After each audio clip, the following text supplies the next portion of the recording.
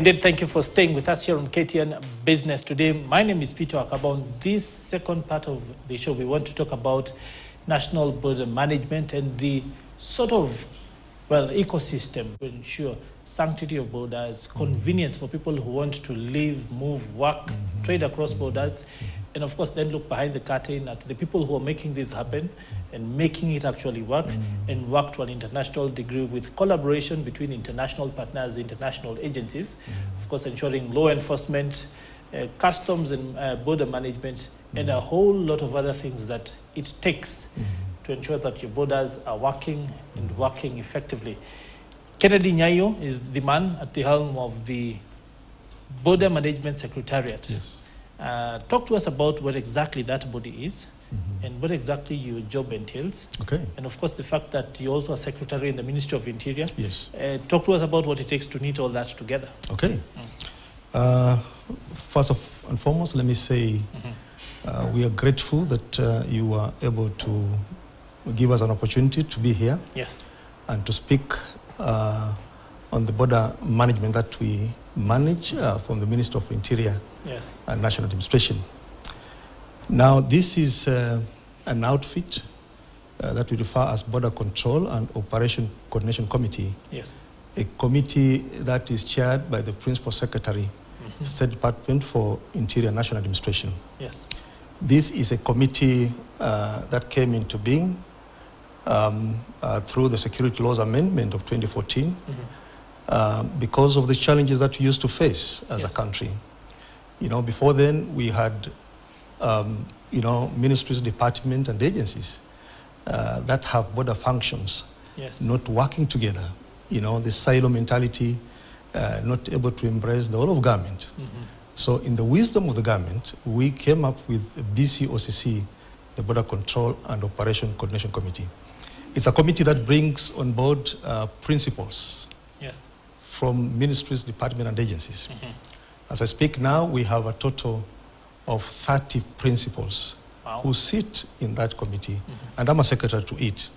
I also head the secretariat that actualizes whatever decisions that have been made at the level of BCOCC. Now, we don't stop there. That is at the national level. And you have rightly mentioned that we manage our borders. Now, we can't manage them from Nairobi. So all ports of entry and exit, and in this context, I'm talking of land borders, air borders, and as well as sea or maritime borders. So where we have ports of entry and exit, we have been able to constitute what we refer as border management committees. Now, these are multi-agency committees which are able to see into it that we have seamless operations at our ports of entry and exit. And they're well structured so that in all land borders, you'll have Kenya Revenue Authority, Customs, chairing those border management committees. And all air borders, we have a Kenya Airports Authority chairing those border management committees. And of course, maritime, we have Kenya Ports Authority. So that is how we've been organized for purposes of embracing government as one, the whole of government approach in service delivery. So the question then someone would ask is, why is it necessary to take a collaborative and whole of government approach? Why even bother? What was the challenge created by the earlier way of doing this? Before then, before 2014, as I did mention earlier, we had all these ministries, departments, and agencies. Working individuals. That kind of confusion, you know. No direct direction in terms of policy and strategic decision. So this committee really brings them together and speak with one voice. Because basically, you are serving one and the same person who is a Kenyan citizen. So service delivery is critical. And we can't afford to have service delivery which does not meet standards.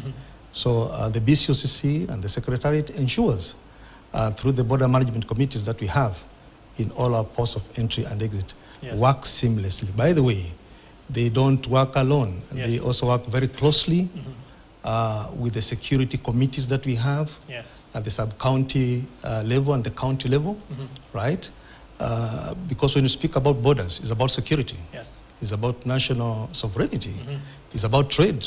It's about travel. It's about integration. Right. So you can't really succeed if you don't pair, you don't work very closely with the national security structure or architecture that we already have. Let's break the conversation down into the different aspects. And you've mentioned security, so I think we'll start with that and then go to trade and other things and migration. I've been to places like Meru, and you can find roadblocks where they're checking who's in the car. And this is miles from any border. So when you say that indeed sometimes the management is working in conjunction with many other agencies, it's actually visible. Why is it necessary to take that sort of approach in terms of managing the people who are moving in and out of your country? We've seen issues, for example, when you hear that in South Africa, we have people from the Horn of Africa. Maybe they went through Kenya, that sort of thing. Why is it important to coordinate who's going through and where they're going? That's very important. First and foremost, let's appreciate that even with the structures that we have, we could have some porous borders so that people do not go through the gazetted ports of entry and exit. So these are some of the people you get, maybe you find them within Nairobi or any part of this country. But it is important that as a country we have strict measures to know who is coming in and who is leaving. Remember that we have organized crimes, we have terrorism, we have smuggling, we have concealment of goods and all that. Even drugs. And even drugs. And we've seen this happening.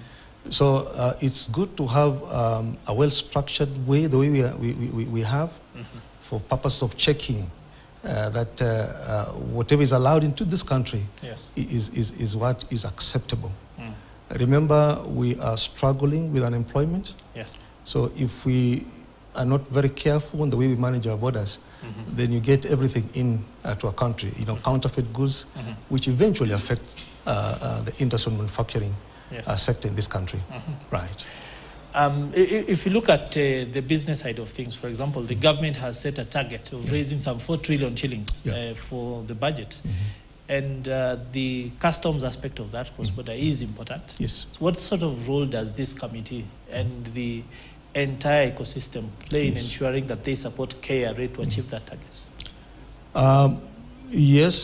Maybe it's good to reflect a little bit on the mandate that we have as a secretariat on behalf of BCOCC. There are 3 critical mandates. One is about security. So that the structures that we have in place must make sure that they work with the national security teams that we have in the field to make sure that the border is secure, right? Is secure not only at our ports of entry and exit, but the entire stretch of our border. 2, and most critical, is about trade. So once we are certain that the security is beefed well, and then of course the focus will be trade. Now, trade here, the focus will be customs or Kenya Revenue Authority.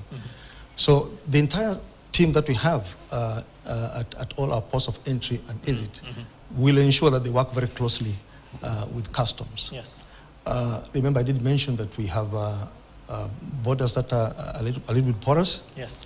We have enforcement teams, both from the police, both from customs.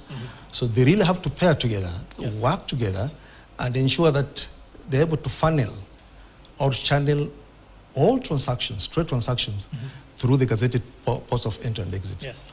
If we cannot do that, then what essentially we're saying, that we'll have trade happening, but not happening through gazetted ports of entry, and therefore we end up not having revenue for this country. So this structure is important, is critical, because they support customs to ensure that all transactions related to trade will go through gazetted port of entry and exit. Right. One of the maybe not so obvious players in that committee, I think, is organizations like KEFIS and others, who then have to play a similar role, but when it comes to ensuring that things around plants, chemicals, that sort of thing, don't move across the borders without sort of the required governance. Talk to us about that. Yes.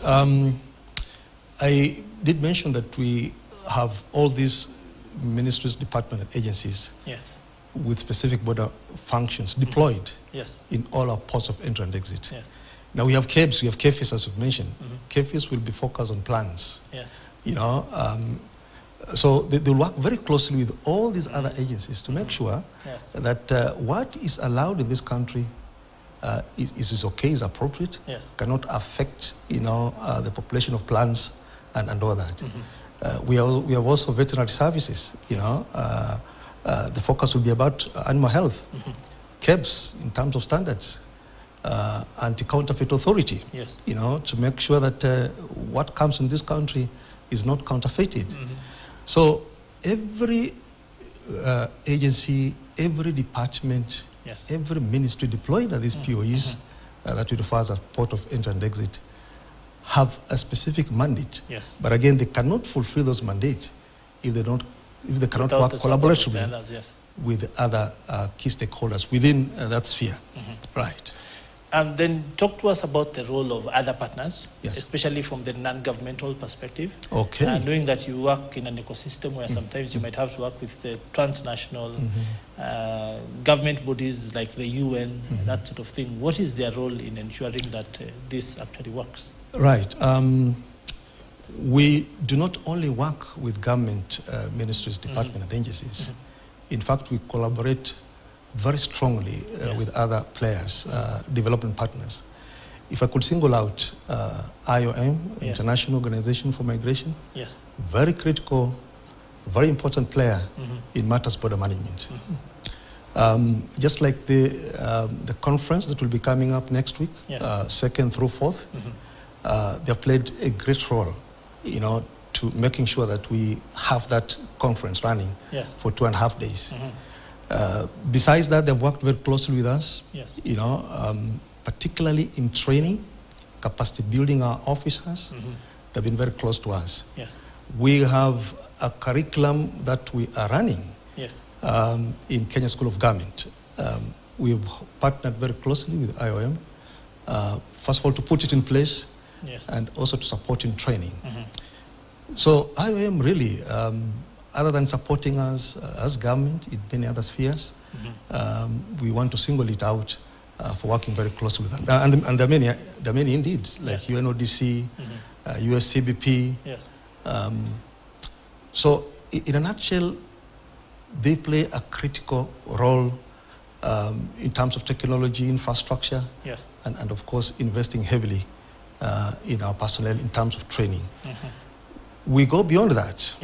We know that the communities that are at the border, the communities that we refer to as straddle communities, are critical for purpose of managing our borders. So again, IOM and these other players come in very strongly to sensitize the communities to be conscious on the need to secure our borders. Basically, they'll be the first point of contact whenever there's an issue happening at our borders. So communities are critical, and with the support of these other players, we work very closely with them to sensitize the communities to be very conscious on the need to guard our borders, because borders speak about sovereignty of a country. Right. I want you to talk to us now about the conference itself. The fact that apart from, of course, being held on the 2nd to the 4th, why hold a conference in the first place? Do you intend to, is it held regularly? Is it maybe for bringing people up to speed in terms of what's happening internationally? What are the objectives? Right. This is the first of its own kind, I think, to be held in Kenya. A conference that speaks to border management. And let me be quick to say that we're happy that we are collaborating with IOM to put it in place. This conference is critical because it will speak about what we've done as a country. Because I think we've been able to compare notes and see, and have seen that when you compare with most countries, I think as a country, we are 2, 3, 4, 5 steps ahead in terms of how we manage our borders. I do not want to mention the number of delegations from various countries that have had an opportunity to visit and be able to study, learn lessons on how they manage. So this conference is critical because we're going to showcase, as a government, how we are managing our borders. We may not be perfect. Yes. And that's why we are we are inviting many delegations from all over the world, US, UK, Canada, Australia, from African Union, yes. European Union, so that they can as well speak to border management on how they work in their respective countries. Yes. So it's about learning, it's about lessons, it's about the best practices going forward. Yes. And remember the theme for this conference is about consolidating coordination as we move towards integration. Some other countries have gone to that level that they have an integrated border management. That is the desire of this government. Yes. So we'll have an opportunity to share. We'll have an opportunity to learn the best practices. Yes. As government, when we still aspire to move towards integrated border management. Yes. As we near the end of the conversation, we've seen in the past Kenya and neighboring countries collaborate with organizations like Trademark Africa for the one-stop border posts. How do you make that work with the different capacities that are across the different borders, seeing as we have this across the country, across the region, even across the continent? Yes. Well, thank you for mentioning that. Actually, Trademark is also a critical partner in matters one-stop border post. Yes. We are aware that a number of the one-stop border posts that we have come up courtesy, of course, of Trademark Africa. It used to be called Trademark East Africa. Yes. And that's a good concept. Yes. By the way, moving into the future, yes, the opportunity that we have is to transform all the ports of entry that we have into one-stop border post. Because the traditional one that we have is two border stops. Two alternative, yes. The two next to each other. And of course, that speaks to the time wastage, duplication of efforts. Yes. So that if you're traveling to Uganda, it means you stop in Kenya, get your exit formalities, then you move to Uganda and have the same. But under the one-stop border post, you only stop once. Yes. If you're traveling to Uganda, it means you go through Kenya and stop in Uganda and have all these exit formalities done there. In Uganda, you'll find officers from Kenya and, of course, Uganda sitting under one roof and clearing all those processes. So it's working well. Yes.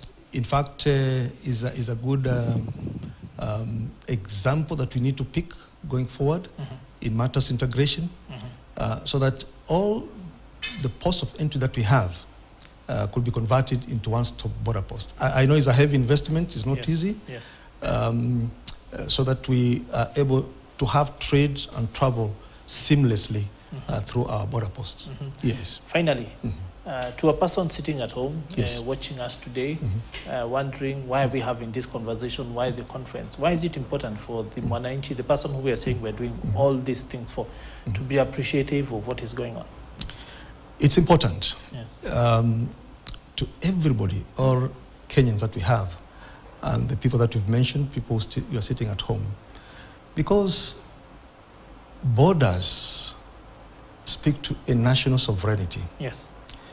If you cannot manage your border well, then you may not have a reason to govern a country. And I'm happy that this government has invested heavily in managing our borders, so that you're able to guarantee security of the people that live within Kenya and along our borders. If we have good security, our borders are well secured, so that we're able to stop any infiltration in this country, then you're actually speaking to everybody who lives within the country and also along the borders. Because everybody needs security. Everybody needs to engage in legal and lawful business. Yes. Everybody will want to have a visitor who is legitimately allowed into this country. Otherwise, if you cannot manage our borders well, then anything goes. And that is detrimental to every citizen of this country. So it's important that we hold this conference moving forward, so that we have a very effective and efficient border management for the benefit of every Kenyan. Yes. Finally, the fact that the conference is on the 2nd to the 4th. Yes. Talk to us about what exactly you expect to achieve. And in terms of looking forward after that, what then we say that if we get this right in this conference, then we'll say we've achieved what we set out to do? Yes. We are bringing on board a number of partners. Yes. We look forward to engaging them more after that conference. Because as a secretariat on behalf of BCOCC, we have a strategic plan for the next 5 years. And I know that our resource envelope may not be that big, that good. So when we continue pairing, partnering with our development partners, we are certain that there are many goals, specific objectives that we have to be fulfilled. So this conference, we look forward to getting many more partners and even the current partners that we have to see how we can enhance the support that we already have. Okay. But again, moving to the future, we want to deploy them to see how we can invest heavily on infrastructure. I spoke about one-stop border post, how we can invest heavily on personnel officers, and also how we can invest heavily on technology. Okay. Those three, and beyond that, how we can also invest heavily on the communities that are within our borders. Yes, the cross-border communities. Exactly.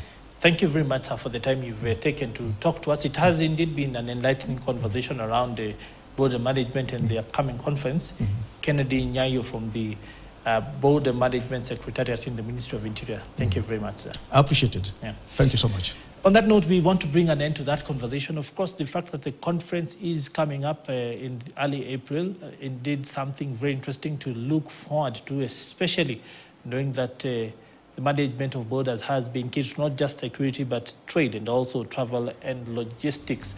That brings us to the end of this conversation today, Wednesday, for Business Today. We'll, of course, be back tomorrow with a bit more conversation around the topics making headlines in business. We can still look forward to our 9 p.m. bulletin today for more insights into the business that is making headlines across Kenya and the region. My name is Peter Wakaba. Do continue to enjoy the rest of your viewing and keep it KTN News.